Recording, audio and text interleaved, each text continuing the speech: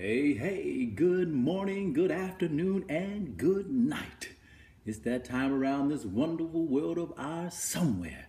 And it's your boy Sanford, fresh off a workout this morning, and I'm feeling pumped and inspired. If you're checking out my video or you read some of my posts, you would know at the top page when you click on it says Sanford McMurray, Inspirational Life Coach to the Arts. Now, it's not just the art of performing, which of course I love, or cheerleading, which I do, and hip hop.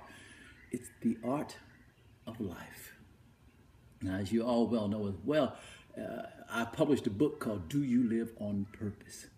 And a friend of mine was reading the book and she said, Sanford, you seem to know all these things. Why is it that you know all these things and aren't consistent in practicing them all the time? Things like, why have you chosen your teachers? Are you a joy creator? Why are you practicing life? Well, I think it's important to know that I wrote the book as a plan for life. It's not that I know it all. It's that I needed to have something come out of me. When I wrote this book, I wrote this book on napkins. On napkins. All the words. I was over at a little restaurant that I love going to on the West End called the Three Monkeys. And that's where this book was written. This book was written in about 10 days. And once I started rolling on it, it just kept coming out.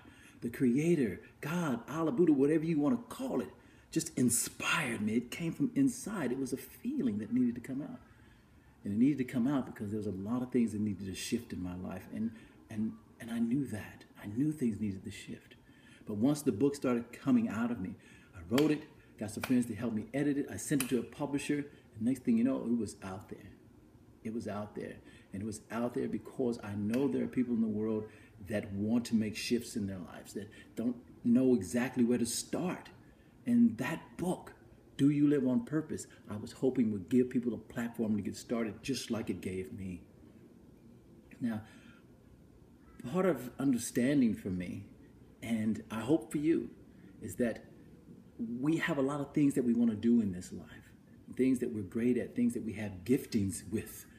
You may be, highly intelligent, and you like studying and going to university. You may love animals. You may be in the vet business or have an animal farm.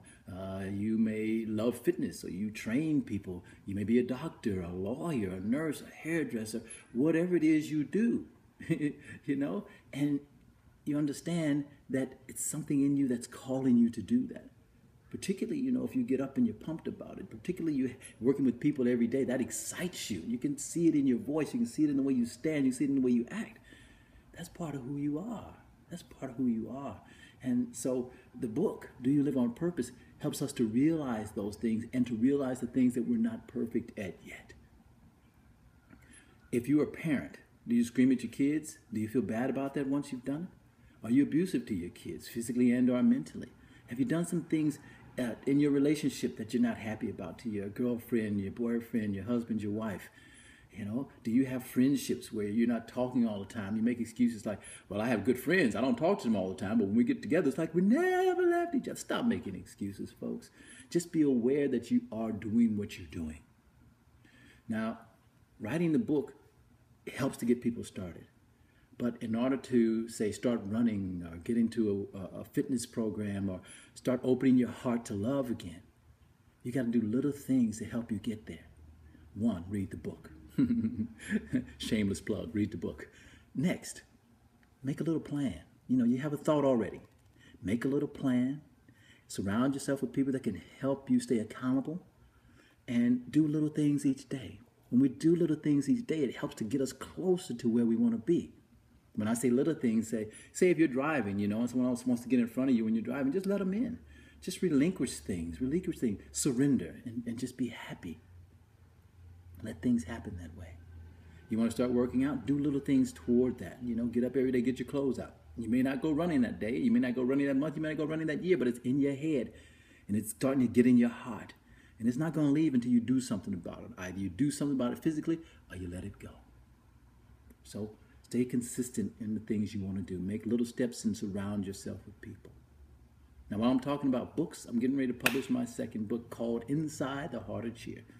When it comes out, I'm going to let you know, because this is a book I've been wanting to write for a long time. Hey, thank you guys for listening. Have a wonderful day, and love your mission.